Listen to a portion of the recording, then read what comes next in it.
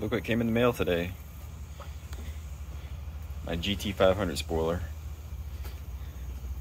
Now, it says that it does not use the factory holes on the deck. Well, all the videos I watched show that it does in fact use the factory holes. So I don't know why they say that. So we're gonna find out firsthand if it actually does or doesn't. Okay, so to remove the spoiler, you just have to unscrew the two bumpers and then yank off this plastic piece right here. And it's easier if it's sitting in the sun because it's kind of a squishy plastic.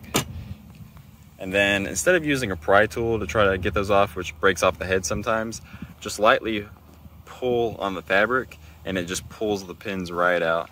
So you don't have to have any tools. I'm not gonna take it all the way down because I don't need to, because you got one there, and then two on the ends. Okay, got the spoiler off. I just lifted up on each edge and got to about here, pilled it up,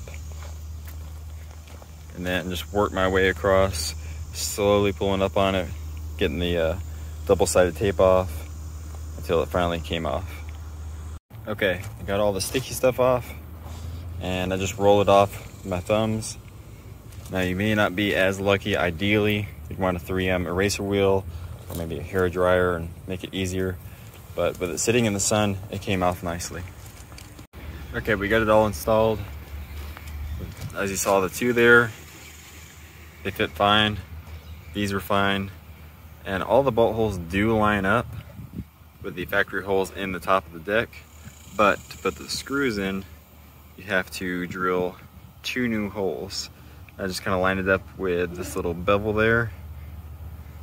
And then this one's basically just slightly down and over of that one. You can get your flathead screwdriver in there. And to put those in, just like taking them out, you want to set it down about like this and then put the screws up in there so they don't fall into your trunk lid. But I'm really happy with the paint on it. Paint quality's good and it looks really good.